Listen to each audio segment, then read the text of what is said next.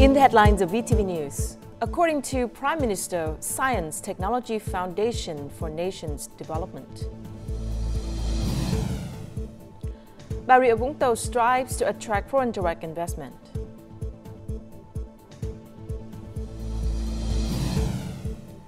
And later on in our world news, U.S. promises Ukraine military aid.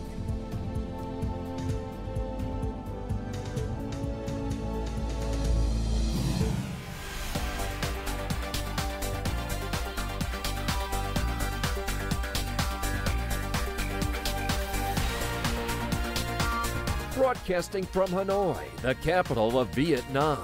VTV News starts right now. Hello and welcome to VTV News. This is the top news of the hour. On May the 15th, Prime Minister Phạm Minh Chính stated that science and technology are important driving forces for boosting economic growth, creating breakthroughs, productivity, and increasing the national competitive edge as the country is developing its socialist-oriented market economy. At a ceremony to mark the Vietnamese Science and Technology Day and the 65th founding anniversary of the Ministry of Science and Technology, he said science and technology are vital elements for the country to catch up with the world amidst the fourth industrial revolution-related technology boom. He mentioned the success stories of such powers as the Republic of Korea, Japan, China, and the US, Germany, and Finland, in which science and technology played a great role. The Prime Minister stressed that the party and state have rolled out various policies to develop scientific technology and promote the role of scientists and intellectuals working in STEM, science, technology, engineering, mathematics. A resolution adopted at the 13th Party Congress identifying science and technology, innovation and digital transformation as a key motive for economic growth. As a result, he ordered competent sectors to complete related mechanisms, attract and diversify resources for science and technology, develop the science market, and pay due attention to research and development activities, among others.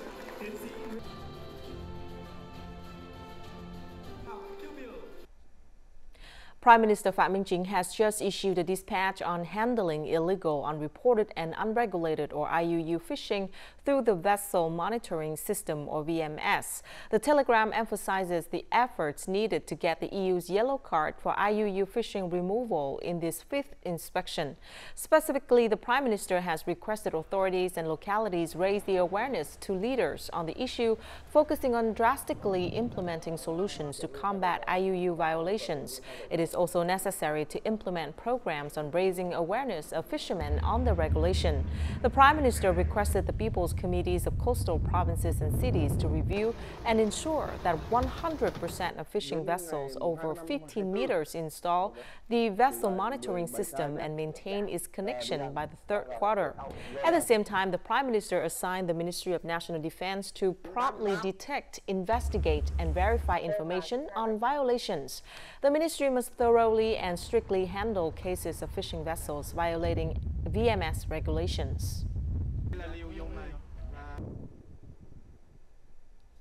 Acting State President Phie hosted receptions in Hanoi on May the 15th for ambassadors of Armenia, New Zealand, Turkish, and Peru came to present their credentials. Meeting Ambassador of Armenia, Suren Badassarian, the Vietnamese leader said Vietnam always appreciates the support from the people of the former Soviet Union, including Armenia, to Vietnam's past struggle for national independence and reunification. At the reception for New Zealand Ambassador Caroline Rachel Beresford, the acting state president affirmed the importance Vietnam attaches to cooperation with New Zealand and highlighted the progress in the bilateral ties in trade, tourism, and education.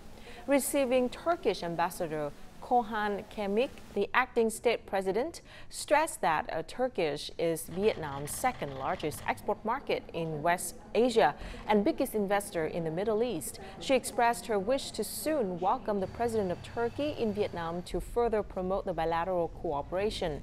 At the meeting with Ambassador Peru, Patricia Yolanda Reyes Poto Carreo, the acting president said Vietnam always values its friendship and cooperation with Peru and suggested the two countries forge cooperation in politics, diplomacy, economy, trade, investment, culture, tourism, and people-to-people exchange.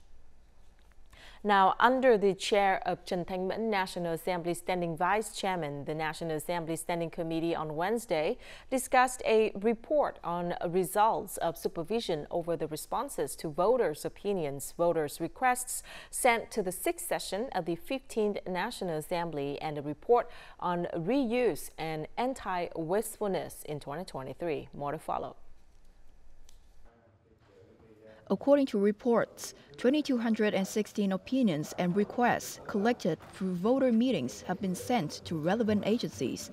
To date, 2,204 have been responded, reaching 99.5%. Thanks to voters' opinions, the National Assembly has made many improvements in terms of legal development and supervision activities. They hope for solutions to effectively overcome existing issues and recommended strengthening investigations and supervision of the gold market and gold trading enterprises. According to Vietnam's report on thrift practice and anti-wastefulness in 2023, the country has effectively managed expenditure and saved more than $3.2 billion, which is more savings than in 2022. However, there are 91/115 ministries, agencies, and localities where the disbursement rate of public investment capital is below average.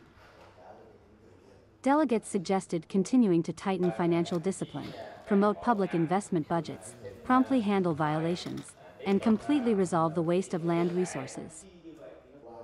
Also on the same day, National Assembly Standing Committee discussed the 2022 State Budget Settlement Report, the ratification of the Comprehensive and Progressive Agreement for Trans-Pacific Partnership, the preparation for the NA's 7th session, and drafting a report of voters and people's requests. Speaking at the closing of the 33rd session, Standing Vice Chairman of the National Assembly Tran Ton Man stated that the 7th session will consider 39 issues, of which 24 are legislative issues.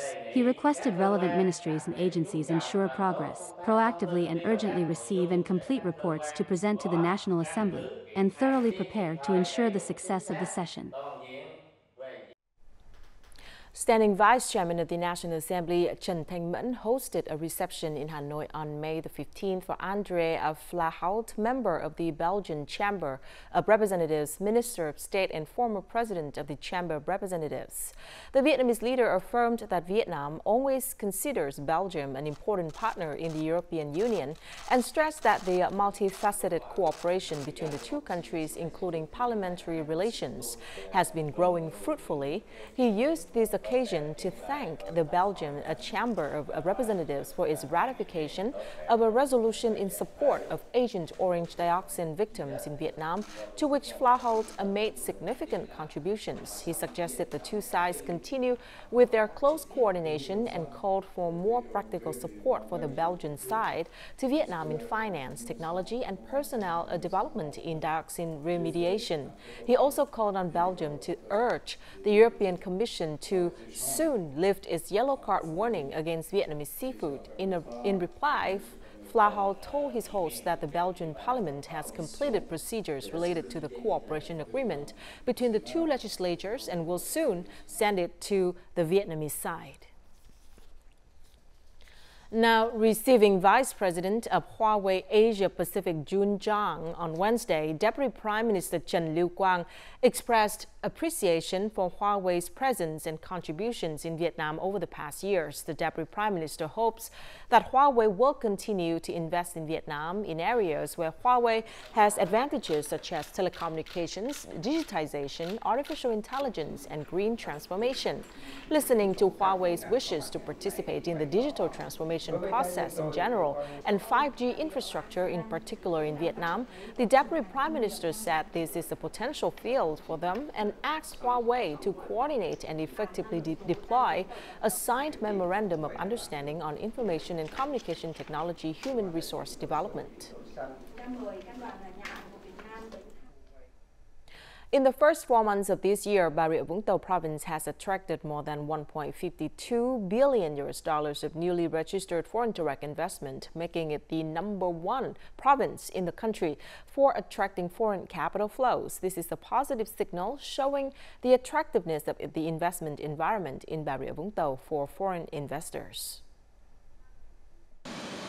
Long Son Petrochemical Complex, with a total investment of more than $5 billion, is one of the largest foreign investment projects in Vietnam and has chosen Bà Rịa Vũng Tàu province to deploy construction on an area of 464 hectares. Bà Rịa Vũng Tàu is a favorable place for us to build the Long Son Petrochemical Complex. In particular, the province always accompanies and shares difficulties with businesses during the investment and operation process. Bà Rịa Vũng Tàu province has regularly organized dialogues with businesses to handle difficulties and promote administrative procedures. Bà Rịa Vũng Tàu also established a special working group 997 to resolve problems for businesses and investors in the locality. Working Group 997 has been a special working group for us to resolve individual and long-standing difficulties, hence, create trust between locality, businesses and investors. We are increasingly supporting businesses in registering business documents and procedures, and solving difficulties and problems in the most timely and effective way. Bà Rịa Vũng Tàu province is solidifying its image as a land rich in potential and promising for foreign direct investors. This is the condition for Bà Rịa Vũng Tàu to realize its goal of attracting over $2 billion in FDI capital this year. Vietnam is increasingly welcoming many large cargo ships due to its commercial position and its development of seaport infrastructure.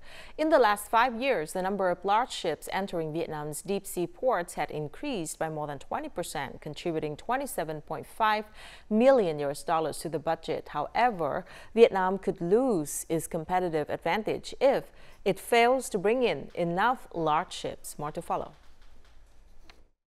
The cost of transporting goods by large ships is nearly 15% cheaper compared to small ships. Vietnamese goods can be exported directly to European and American countries faster. This is an opportunity for Vietnam to become a large transit hub in the future. Despite the economic benefits, some Vietnamese seaports are currently facing the risk of losing revenue because channels cannot accommodate large ships. Other maritime channels have not been allocated funds for regular dredging or have not been able to find a suitable location to dump dredged material. The planned depth of the channel is not guaranteed, therefore limiting the number of large ships entering Vietnamese seaports. If we cannot receive large ships, for example in the Ho Chi Minh City, Bà Rịa Vũng Tàu area, these large ships will go to Singapore, and prices will increase. Vietnam has about 30 sea routes directly connecting the U.S. and Europe, with an output of import and export goods of nearly 675 million tons per year. If Vietnam does not invest in upgrading infrastructure at deepwater seaports soon, the country will waste the opportunity to become an international maritime transshipment center and lose thousands of billions Vietnamese dong in revenue from maritime fees. Coming up next, ceremony marks 65th anniversary of Ho Chi Minh Trail.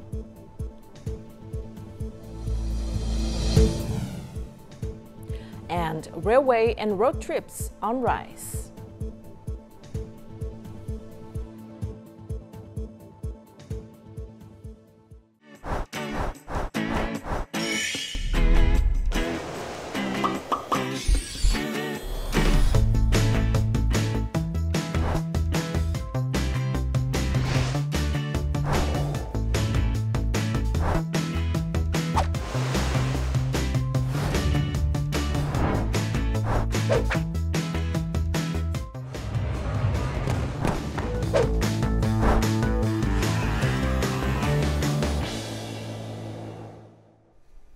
You're watching VTV News. A ceremony was held on Wednesday to grant the first-class Fatherland Defense Order Medal to Army Corps 12 in carrying out military and national defense tasks on the occasion of the 65th anniversary of the Ho Chi Minh Trail, the traditional day of Trường Sơn Army Corps, May the 19th. Comrade Nguyễn Xuân Thắng, Politburo member, president of the Ho Chi Minh National Academy of Politics and chairman of the Central Theoretical Council, attended the ceremony. The Ho Chi Minh Trail trail has a total length of 17,000 kilometers. On this trail, the Trường Sơn soldiers of Group 559 transported over 1.5 million tons of goods and 5.5 million tons of petroleum, ensuring sufficient goods to 1.1 million officers and soldiers who marched into the southern battlefield. Following the tradition of Trường Sơn soldiers, Army Corps 12 continues to perform tasks assigned by the Labour Army, completing construction of national strategic infrastructure works. These include airport projects and 12 north-south expressway packages. A seminar on solutions to protect the Mekong Delta was held in Cần Thơ City on Wednesday morning. According to experts and scientists attending the event, the Mekong Delta is one of the most susceptible areas to climate change, which has already begun to cause worsened subsidence, landslides, drought, water intrusion, saltwater intrusion, and a lack of water for production and daily activities. The whole region currently has more than 800 landslide areas with a total length of more than 1,000 kilometers. On average, the region loses 300 to 500 hectares of land each year due to riverbank and coastal erosion. In Cà Mau province alone, from 2011 until now, more than 350 kilometers of coastline has eroded, causing the loss of more than 5,300 hectares of productive land, residential land, and mangrove forests. To deal with this situation, scientists recommend a more effective and sustainable approach. These include focusing on irrigation to ensure water security, adopting technology for infrastructure construction, and fostering a green economy to improve natural disaster resilience of businesses and communities. By 2025, 100% of expressways will be equipped with smart traffic systems. This is one of the goals set out in the plan to apply technology to road management approved by the Prime Minister. Realizing this goal is one of the key tasks set by the Ministry of Transport, as it will contribute to ensuring traffic safety and protecting infrastructure.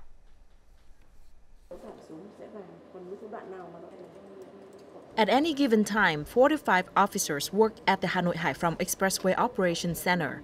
They operate 58 surveillance cameras that monitor the entire route. Any accidents that occur are detected to provide timely solutions and ensure smooth traffic flow. Information about the traffic situation on the route is posted on the LED screens to notify drivers. From this information, they can choose the most appropriate path. Additionally, an automatic load weighing system has been installed to support the center in road management and operation. The automatic load weighting system will promptly detect oversized and overloaded vehicles. The data will be transmitted in the operations center, helping us reject these vehicles. This ensures safety and maintains road quality. Although it is effective so far, out of more than 30 expressways with a total length of 1,829 kilometers put into operation, only 8 have had investments in smart traffic systems. This is the reason why the Ministry of Transport has directed units to urgently review and invest in completing the intelligent traffic system and the operation centers for expressway projects, especially the components of the North-South Expressway. Capital has been mobilized to deploy the smart traffic system for the components of the North-South Expressway Project Phase 1. For Phase 2 component projects, the Ministry of Transport has started reviewing plans to concurrently implement the smart traffic system and load weighting system once these projects go into operation. The Ministry of Transport is actively developing standard regulations for the operation of smart traffic systems. The ministry also requires units to use the same management software to ensure connectivity. This is crucial as traffic control centers for adjacent expressways will be linked, ensuring synchronized management operations. Summer is the peak season for domestic travel. With a surge in airplane tickets recently, many tourists have switched to traveling by train or driving their cars. In the first quarter of this year, the railway industry welcomed 1.68 million passengers, an increase of 13.6% over the same period. Apart from lifting pressure on the aviation industry, the rise of rail and road travel has also opened up various new tour routes. The Hue-Da Nang train route passes through various attractions, including Haifen Pass, Langko Bay, and Tiên Sa Port. The train carriages boast modern design and provide a comfortable experience to passengers. I feel very excited and happy to be one of the first tourists on this journey. As the demand for rail travel surges, Hanoi and Saigon railways are enjoying profits 3 times higher than the targets during the first quarter. The railway industry has put significant efforts into renewing its services to customers. We have upgraded the carriages for high-quality trains. We also adopted a new service approach, lending full-trip chapter trains following customer requirements.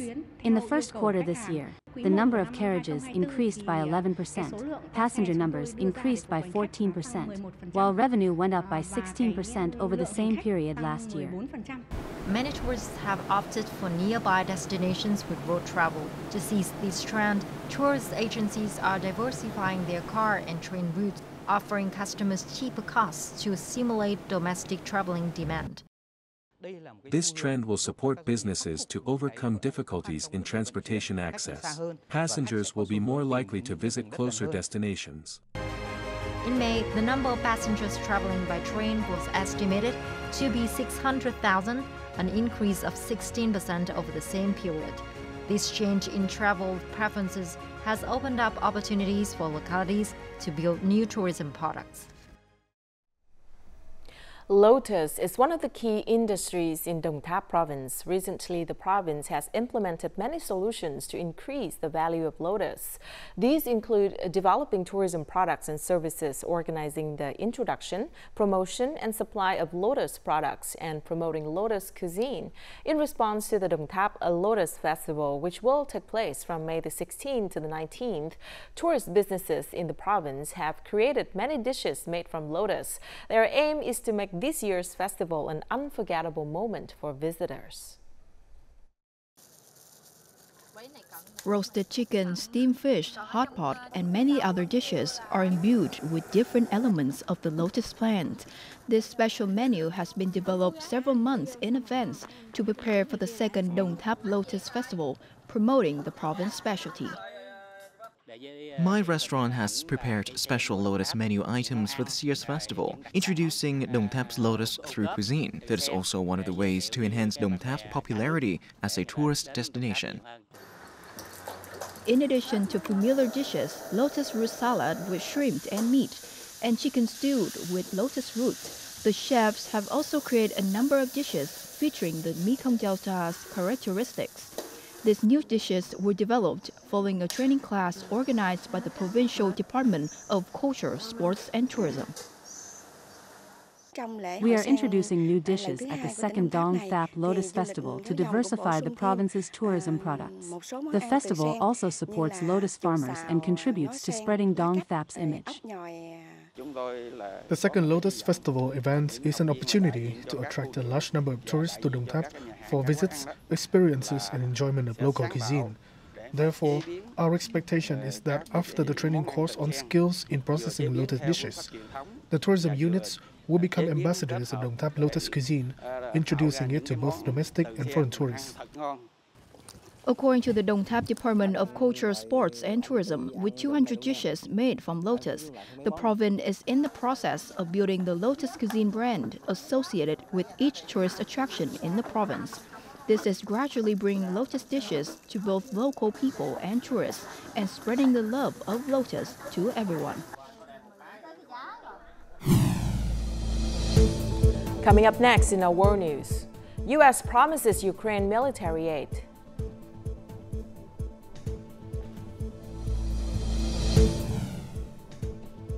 And Russia puts submarine-launched Bulava intercontinental missile into service. U.S. Secretary of State Antony Blinken has made his fourth trip to Ukraine since the Russia-Ukraine conflict began in February 2022. The trip is the first by a senior U.S. official since the $61 billion military aid package was approved by the U.S. Congress last month. During this visit, Blinken reaffirmed the ultimate goal of bringing Kyiv closer to the North Atlantic Cooperation Organization, or NATO, and eventually making it a member. Accordingly, the Washington summit in July will outline tangible steps to support Ukraine in building a resilient, capable force, supporting its ongoing reforms, and better integrating Ukraine into the alliance. Meanwhile, Russia's foreign ministry on Wednesday said that it will destroy all military equipment that was supplied to Ukraine by the United States. Russia has put its submarine-launched Bulava intercontinental ballistic missile into service, according to its state media on Tuesday. This missile is considered a key element in the modernization of Russia's nuclear arsenal. According to the Missile Defense Project at the Washington-based Center for Strategic and International Studies, the Bulava has a range of 8,300 kilometers and a payload of up to 10 multiple, independently targetable re-entry vehicles capable of delivering nuclear warheads to different targets. Last November, the country's defense ministry said one of those submarines had successfully test-launched the Bulava. It was fired from an underwater position in the White Sea of northern Russia and hit a target thousands of kilometers away on the Kamchatka Peninsula in the Far East. According to Russian news agency, Russia's Northern and Pacific fleets now include 7 Borei submarines, and each carries 16 Bulavas. Advanced industries, including electric vehicles, data centers, artificial intelligence, and semiconductors, require a substantial amount of energy. The rapid development of these industries has led to electricity shortages in many industrially developed countries, despite the unprecedented concern of electricity shortages over the last few decades. The United States, a hub for both tech giants and high-tech manufacturing factories, faces the threat of power shortages sooner than many other countries. In Arizona, worries are mounting that the current power grid will not be able to handle the demand within the next decade, raising concerns about grid safety. According to Boston Consulting Group, in 2022, data centers consumed 2.5% of the total electricity used in the United States. This level is equivalent to the electricity demand of 1/3 of U.S. households. As a result, since January last year, the Virginia state legislature has proposed a law to limit the construction of additional data centers. Meanwhile, Singapore and the city of Amsterdam, Netherlands, temporarily stopped building additional data centers. Yamanashi Prefecture in central Japan says it will launch an online system to regulate the number of people who climb Mount Fuji. The mountain has always been popular with local and overseas tourists, but a recent surge in inbound tourists to Japan has led to high level of pollution and other strains, forcing authorities to take drastic measures. Mount Fuji climbers will be required to pay fees through a new online system, which will become accessible from May 20th through the official website for climbers operated by the Environment Ministry and Yamanashi and Shizuoka prefectures. Starting from this year's summer climbing season, which begins on July 1st, those who plan to climb Mount Fuji from the Yamanashi side will be asked to make a reservation through the system. The fee system will be used to limit the number of climbers to 4,000 per day and collect a 2,000 yen fee, or about $12.8 from each person. The measure is aimed at protecting the environment and preventing accidents. Yamanashi Prefecture expects that the new fee system will help avoid confusion at the entrance of the mountain, as people will register their information in advance. That's cheap. I feel like that's reasonable, yeah. Maybe even more, because this is a nice area. It needs to be upkept and people work here and they need to get paid, you know. Mount Fuji was listed as a UNESCO World Heritage Site 10 years ago, further boosting its popularity. But the distinction requires that Japan would solve the problems of overcrowding, reducing the environmental harm wrought by visitors, and fixing the artificial landscape. Now let's take a look at the weather forecast.